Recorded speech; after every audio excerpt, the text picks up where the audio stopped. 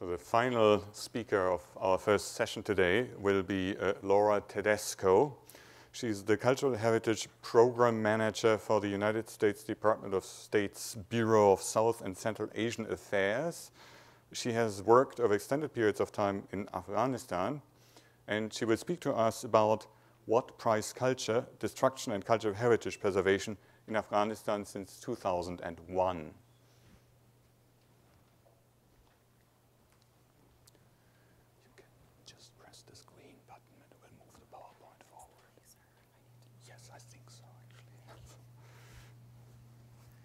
Hello, good afternoon, good morning, something.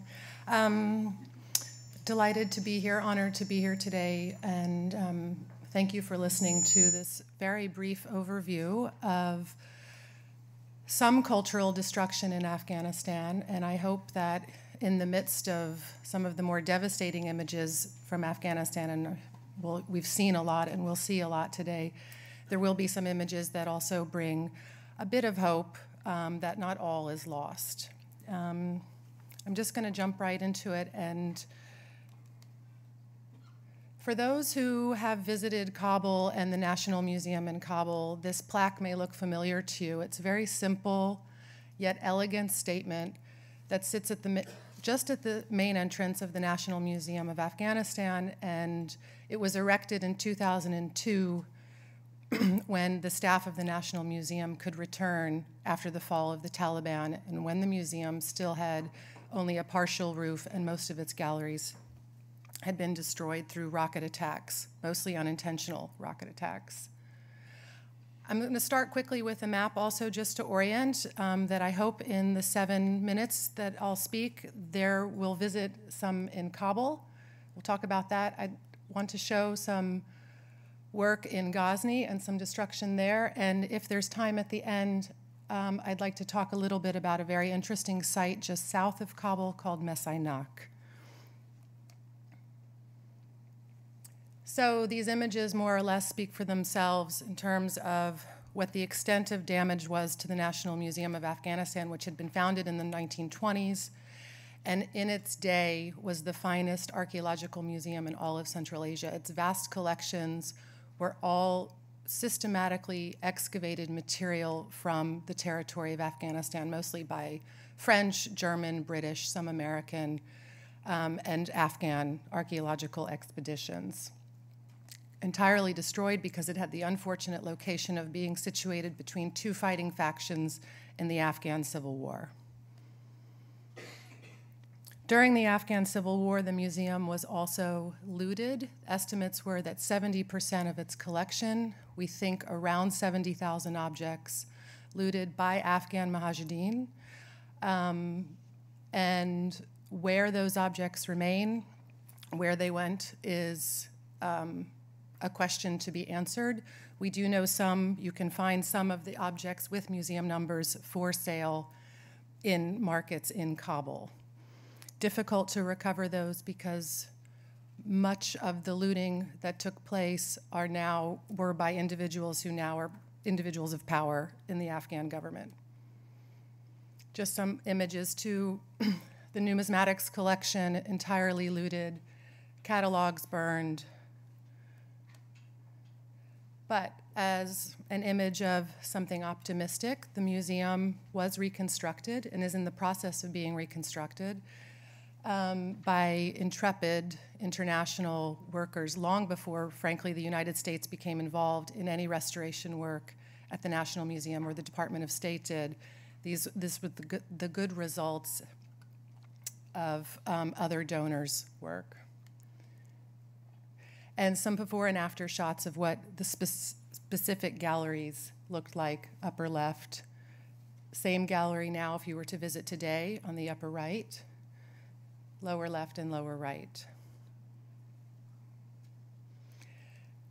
For the last 4 years, the University of Chicago, under support from the Department of State, has been doing creating a catalog of the collections of the National Museum, because in the years of destruction and then the last 14 or decade or so of trying to sort of rehabilitate the National Museum, there was no existing catalog of what the actual holdings were. And while cataloging may seem somewhat of a dull and, not an entirely sort of sexy project to do, it, however, as we know as museum professionals and archaeologists, it really does create the core, the backbone of any operational museum.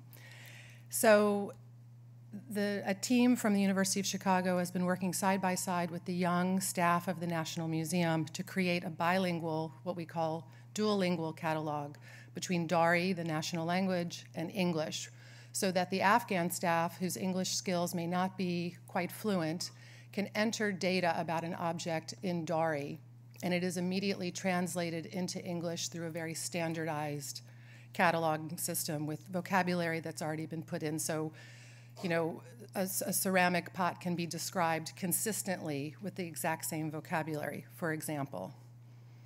Let me go back.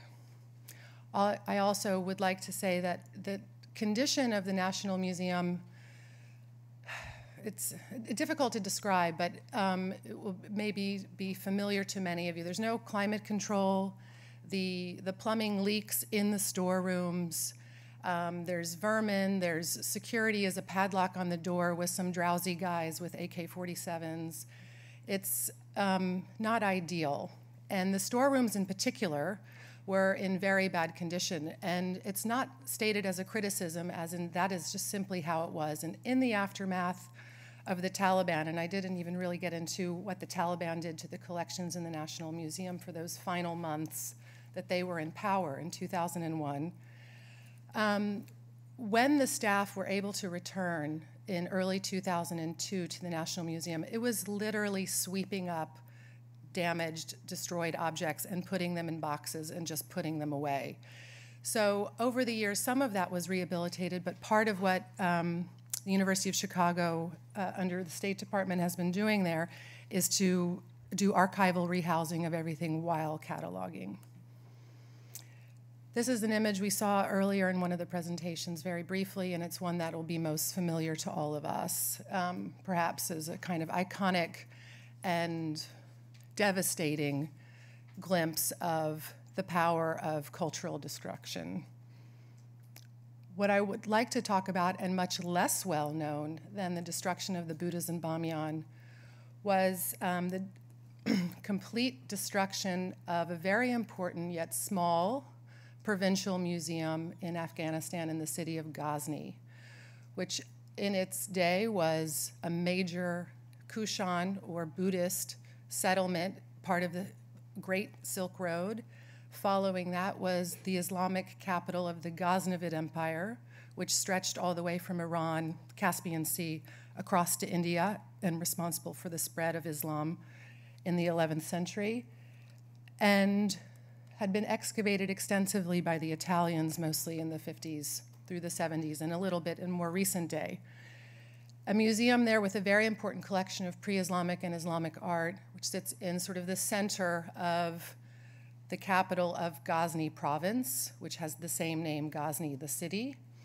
And that museum also happens to be co-located with the public library, the governor's compound, and an internet cafe, which were all the target of an enormous car explosion.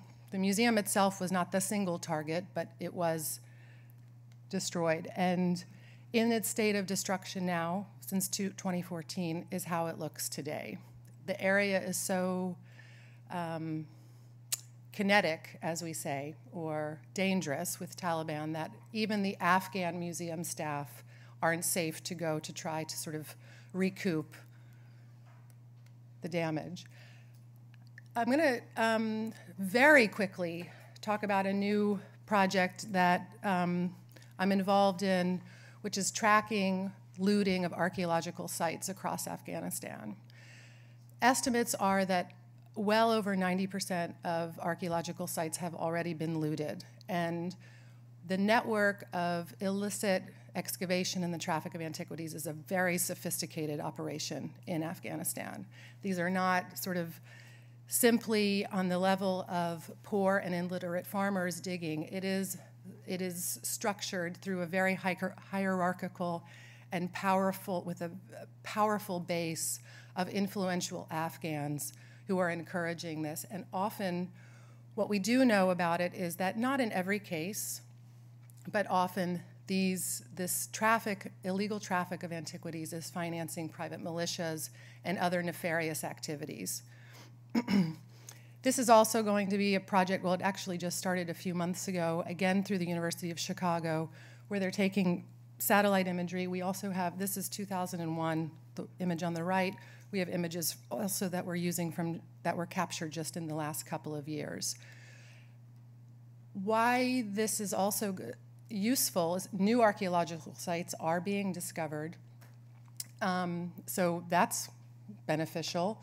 And the hope is that this information that's gathered can then be provided to the Afghan government, who does have a police force of about 25 to monitor archaeological sites across the entire country of Afghanistan. So obviously 25 police are not going to be adequate for that, but it's a step. And I think I may be out of time. Is that right? Okay, so I'm going to leave you with this very tantalizing image of a massive archaeological site just south of Kabul that happens to be co-located with the world's second largest copper deposit. And that copper mining will begin. No one knows for sure when, and the reason no one knows for sure is it's a staggeringly complex arrangement of a Chinese copper mining company, bad security, a corrupt Afghan government trying to make it all work. In the meantime, archaeologists since 2009 have been excavating what is one of the largest Kushan-era sort of monastic complexes that was extracting and processing copper on an industrial level between the 2nd to the 8th centuries AD, probably before. That's a different story for us archaeologists to get all geeked out on that. But the work goes on. Some examples of the objects, and also to what end. These materials, rather in a sort of bold statement of taking entirely Buddhist artifacts for display in the National Museum in Kabul and advertising it and inviting school groups to come to see this with the idea of let's talk about, let's demonstrate a time and the evidence of when Afghanistan was a bit more inclusive in its historical views. And I'll simply close again with this simple and elegant plaque outside the National Museum, which I hope all of you will see one day. That's all.